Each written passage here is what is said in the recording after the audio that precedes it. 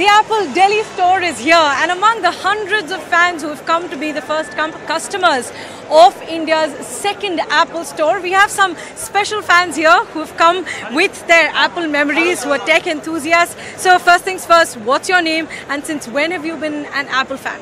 Okay, so my name is Ayush and I am crazy for technology, I think since 2003 I suppose, and since then I have been collecting tech products. It's hard to miss what all you're carrying. So let's talk about all of these products. Can you tell us which year is this iBook from? I'm not even sure what an iBook is. All we've heard of is MacBooks and Macintosh, but I'm not sure what an iBook is. So which year is this from? So this is iBook G3 clamshell. This was launched in July 1999 by Steve Jobs himself. This was the time when you could not connect to internet without wires, and when Steve Jobs announced this on the stage, he passed a hula loop around it just to make people believe that okay, now you can surf internet even without wires, and people lost their minds. So, and this is also limited edition color. Originally only 3 colors were launched, and this is a graphite color which was a special edition and it was introduced later on. So it's a very special product. It's around 25 years old. Yes. It's older than me.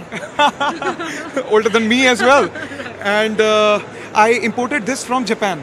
Oh, and what are the other products? This is the iPad, the iPhone 3GS. So all these are not 3GS, please. This is iPhone 2G. This is the OG iPhone. Oh my God. So this is the first ever iPhone that came in and revolutionized the tech world. This is the first generation iPad. And in the middle what you see is actually the hidden gem. This is Apple Watch Series 0, and this is sealed pack, never touched, never opened.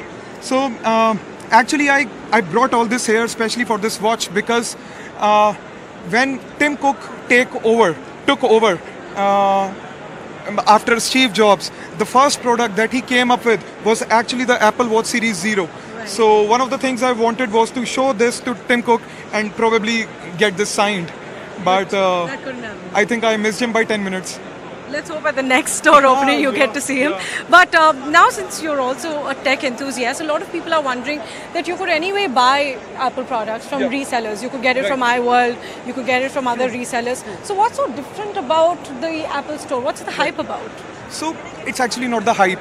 The only people you see here actually understand the difference between a reseller and getting a product directly from Apple.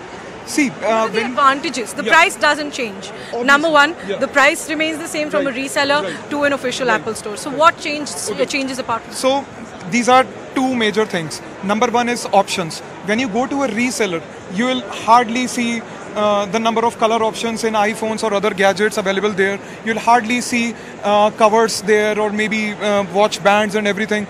So, and they are all box packed there. You cannot see them, you cannot touch them, you cannot feel them. But if you have been here, you can see the huge, humongous collection of all the accessories and everything that you can see, touch and feel. So that's difference number one. Difference number two, the employees. I mean, it is often said that it's the employees who make the company, right?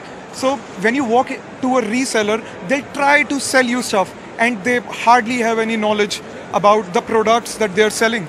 But when you walk into the Apple store, they are called iGeniuses for a reason because they understand the technology. They love the technology. So they act as a mentor and not as a salesman. Right. And my last question to you, are you from Delhi?